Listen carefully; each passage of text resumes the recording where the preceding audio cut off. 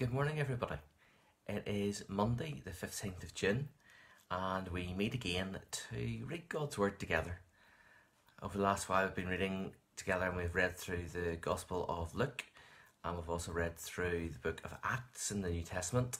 So this time, we're going to go towards the Old Testament, and we're going to start and read through the book of Psalms.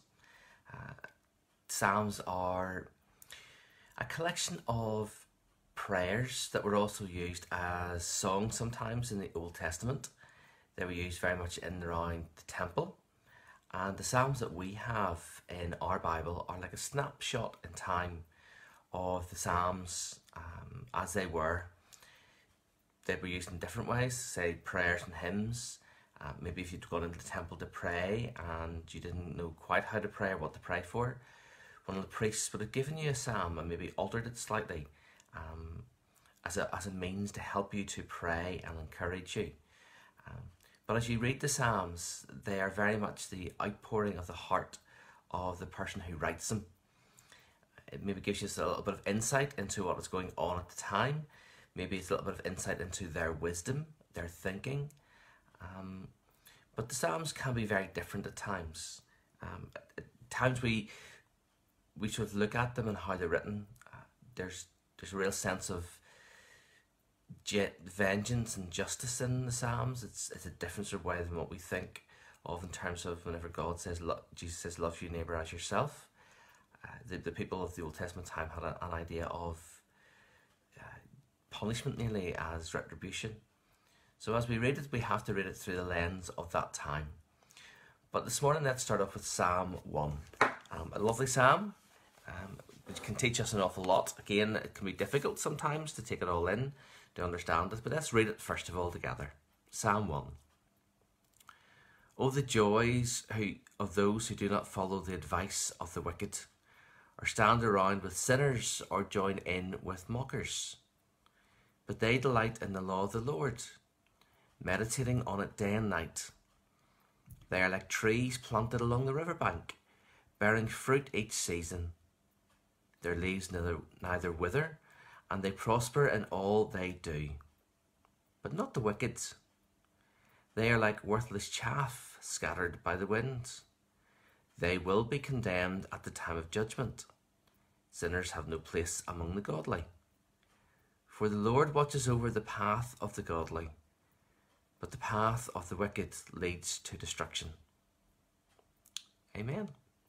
Fairly short psalm, but an important psalm to start with. There's that sense that we're described as trees if we are followers of God. Trees that have been planted along the riverbank. Not trees that have grown there accidentally. If you drive into the countryside, you can quite often see where a river is because you'll see a line of trees because of how trees, as seeds fall, will naturally grow close to water. But these trees have been planted beside somewhere where they will receive nourishment and enrichment, somewhere which will help their fruit to grow and their leaves to grow and keep them healthy. And that's like us.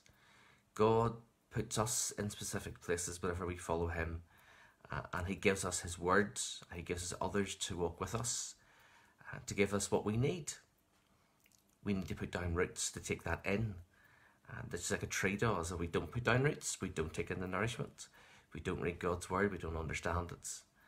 But this psalm also, it talks about future times. It talks about the wicked. And it says they will be condemned at the time of judgment. It talks about end times. Something which is not very popular as we think about judgment, as we think about being punished for wrongdoing. We tend to live in an age which everyone thinks, we'll be okay in the end. God loves us all. But the Bible gives us many warnings to say that if we don't follow him, we will pay the price for that in the end.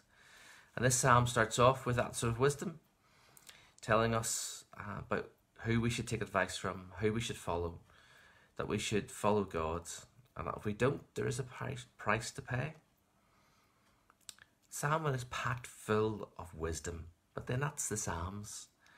They are packed full of human emotion, of suffering, of realizing that we have done wrong, of asking for forgiveness, But ultimately, at the end of it, the Psalms recognise who God is, that He is the one who made us, who cares for us, and who loves us. So the Psalms are a book of amazing prayers. So over this next while, let's read through the book of Psalms morning by morning. Sometimes we may not get through a full psalm, like if it's long, think particularly of Psalm 119. Maybe other days we'll read a couple of psalms together because they are very short. That's okay. But let's just take it Monday to Friday, day by day, and let's read God's Word together. But for now, let's pause, let's pray together. Father, thank you again for this day. Thank you again for your blessing upon us as we wake up, as we open the blinds, as we look out to see the world that is around us, as we hear the birds singing, as we feel the heat of sun on our faces. Lord, you are a great, big, wonderful God, and we thank you for that.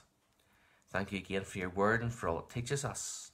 And we thank you for the Psalms, these prayers written by people long ago, which still talk to us today. Help us over this next while, Father, as we read the Psalms together, to be able to understand them, to be able to take something in from each psalm each day, to be challenged, to be encouraged, to be brought closer to you. Lord, that we may know you more and know more about what it means to follow you and to live for you. So, Father, thank you. Continue with us this day, we pray. And Lord, for those who are back to work again now, for those for whom maybe furlough has ended and things are changing, just please keep them safe today. Lord, it's a strange day still. And as we go out and about, as people venture out from home, keep us safe. Help us to be considerate and thoughtful for others. But Lord, just help us in everything to be able to show your love, your concern for all people around this world. So Lord, thank you. And continue with us now, we pray, in Christ's name. Amen. Thanks, folks, for joining with me this morning. I trust that today you would know God's blessing again. And please stay safe, stay well, and see you again tomorrow.